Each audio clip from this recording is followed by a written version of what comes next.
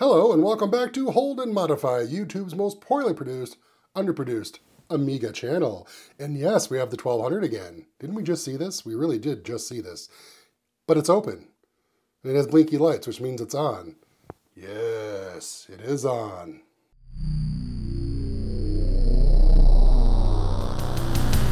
This computer will rule the world.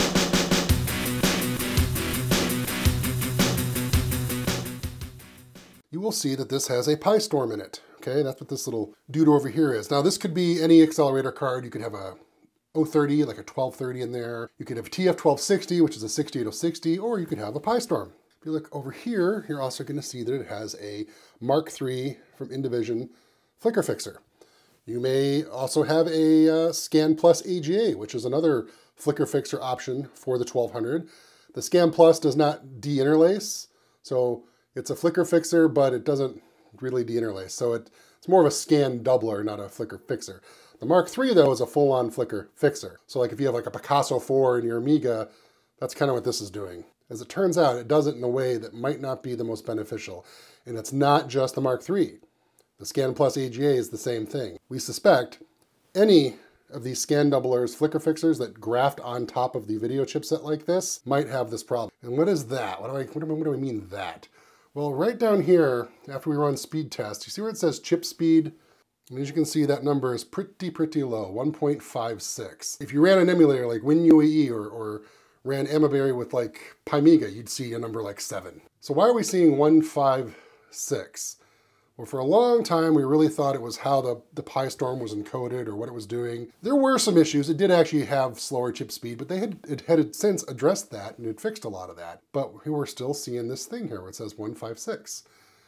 So I said, okay, well, let's pop out the PiStorm and let's put in like a TF1260, a real chip.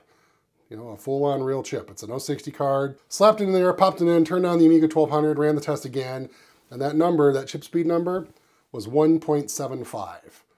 Still way under. So the only commonality we could think of is that, well, what have you not done in all these tests? You haven't pulled off this flicker fixer. So that's what I'm going to do next. I want to confirm that indeed, whatever science and magic these flicker fixers are doing and these scan doublers are doing, they're eating up CPU cycles, they're eating up chip time cycles. I don't know. I don't know what it is. But that could be the reason why we're seeing such poor chip speed. And why is chip speed important? Well, obviously, if you're playing AGA video games, you need all of the bandwidth you can get to make those games run nice and smooth. If you're like me and you're more a creative and using 3D software, that chip speed drives the screen. So like if you go to programs like Lightwave, that drives the speed of something as simple as just clicking in this view and moving this view around, okay? See how kind of chunky and flashy and stroby this is? That's because that chip speed is really low. This is basically the chip speed of a stock unaccelerated Amiga. Yeah, not great, especially when you bought that 4000 or 1200, right? And you're looking for that AGA speed. You're not really seeing it there. So I'm gonna go ahead and pop off this Mark III and then run this test again and see what happens. Okay, we're back. The flicker fixer has been removed. The PiStorm is still in there. We've got SysInfo up, and what are we getting number-wise? Well, look at that. Look at this. 156. So what's going on there? Even with the flicker fixer removed and the latest update to the PiStorm 32 Lite, we are still seeing really bad chip speed numbers. Well, I guess that proves that. So what we're going to do next is pop the PiStorm out and put the TF1260 in there and see what numbers it posts. I mean, in theory, you'd think based on what we've been told, if you remove scan doublers and flicker fixers, that this should be higher numbers, but it's not, at least with the PiStorm. Let's see if the 1260 gets higher numbers. All right, we are back, and yes, I've got the 1260 crammed in there. As you can see, the Mark III is still unplugged, and yeah, we are back to Flickerville. If we come up here, let's go to Workbench. I have gobs of memory still, because the 1260 does have quite a bit on it. There we go, the 68060, boom, boom, boom, card slot, yes. All right, let's smash the speed button and let's see what happens. Let's get so excited here looking at this number. Is it gonna be a happy number? 175. Well, what the heck, 175. What is going on, folks? 68060 is only doing 175, A PiStorm's doing 157, and that's with the flicker fixer completely removed? Oh gosh, darn it. 1200 speeds, what's going on? Is it something to do with the controller chip that even the TF1260 uses, that, you know, maybe the chip that allows the real 060 chip to work with the Amiga, does that controller chip have some kind of limitation the same way the PiStorm's controller chip might have? I don't know. You guys have any ideas? All right, let's go ahead and try the GVP card. Let me see if I can go dig that up, the 030. Okay, we are back up again, and as if we look down here, this time I took the lid off so you could really see it. We are back to really old school, old school. All right, GVP 1230. That's a 40 megahertz 68030. Still no flicker fixer. Let's see what happens with this card. And now we're down to 20 something megabytes. Yeah. And yeah, 68030. And let's smash the old speed button. No data burst, huh? Oh, there we go, data burst. Okay. Smash the speed button. And what are we going to get here? What are we going to get? Here she comes. Oh, well, look at that.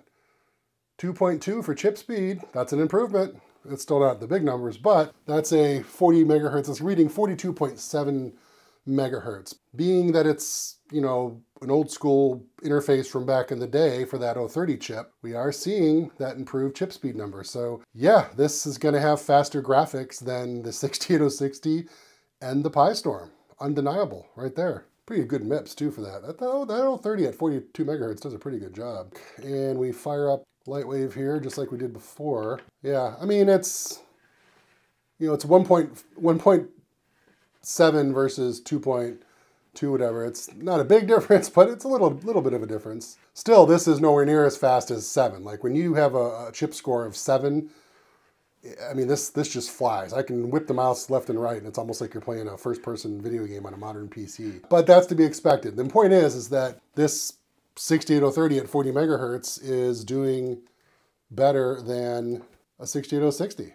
and a PiStorm. So there must be something on the controller chips of those cards, however they interface, that has something to do with that chip speed issue. And I guess it has, at least in this testing I've done, the flicker fixture doesn't seem to make a difference. I guess to confirm that, the next step would be to, let's leave this GVP in here and put the flicker fixer back in and see if that 2.2 number goes down, and then we'll know for sure that something's going on. And I'm not denying that that flicker fixer in combination with the PiStorm might still produce worse numbers, like when you pop it off. But look, I'm doing this with you. You saw what I did. And it didn't make a difference in numbers. That flicker fixer, this Mark III, has made no difference at all. Take that from whatever that means, I guess. But right now, let's go ahead and pop the flicker fixer back on, get our nice, clean, happy HDMI output, and see if our chip speed number drops below 2.2. All right, so now we've got the 1230 still in there. We've put the flicker fixer back on. All right, so it's back in there. And we'll go ahead and run good old SysInfo. Let's get in there, SysInfo, and see what we get, huh? It was 2.2 last time, like 2.21 to be specific. So now with the flicker fixer and its amazingly clean output, what are we going to get? Anything lower than 2.21? Nope, 2.21. And yes, I did notice over here data burst was turned off. I'll go ahead and run it again. So yeah, that at least proves to me, and hopefully to you all, that the flicker fixer has nothing to do with chip speed versus A600. There you go again, 2.21. And I've confirmed this now with all 3 of these cards in front of you, where we're not seeing any differences in speeds with the flicker fixer in or out. What the heck? And in fact, the 68030 at 40 megahertz is our fastest chip speed card. We could pop in the most common card that people put in their 1200s back in the day. So you bought a 1200, it came with 2 megs of chip memory, cool, AGA chipset, even better, but it had nothing in the trapdoor. So you had no fast memory, no FPU, it ran super, super slow. So if you really wanted to do anything beyond games, the cheapest thing to do would be to put in a fast RAM card with an FPU and probably a battery backup clock on it. And that would kind of give you the 1200 as it maybe was meant to really have been, right? A full-fledged computer. It's got its math coprocessor, it's got fast memory in it, and a battery backed up clock. So you can use it more as a proper full productivity computer. Let's put that in there and see what those numbers are. I'm really curious if even a 1200 with the most basic accelerator in it will produce faster chip speed numbers than the PiStorm or the 060. Okay, so here we go. We've got the most basic expansion you can get, really. FPU, 8 megs of fast memory to make your 1200 a better 1200. Once again, here, look at that memory up there. Oh, it keeps getting lower. Go to Workbench, and we'll run over here to SysInfo. Ooh, yes, we have none of these caches available now. We have instruction cache at least.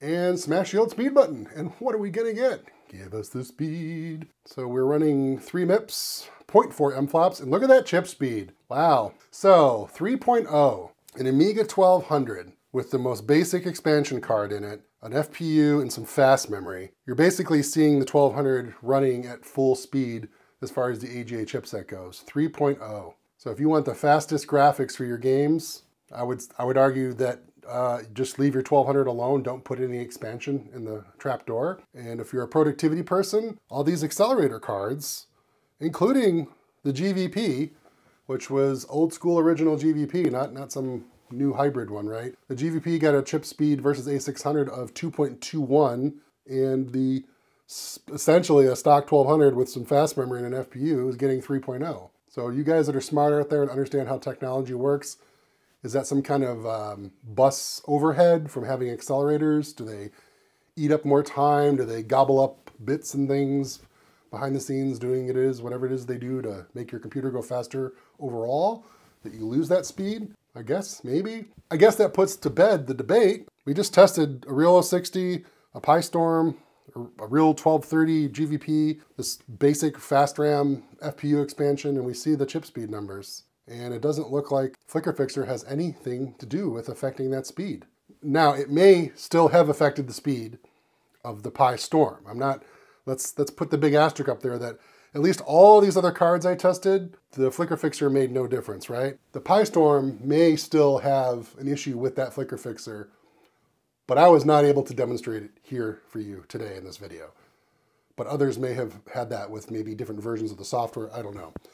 But for sure I can say that the Flicker Fixer, at least the Mark III here, does not seem to have any effect on that chip speed. In fact, slower the CPU is, the higher the number I'm seeing down there. So make of that what you can, and leave a comment below. Thanks for watching. I'm done with this video. Now what am I going to put back in there?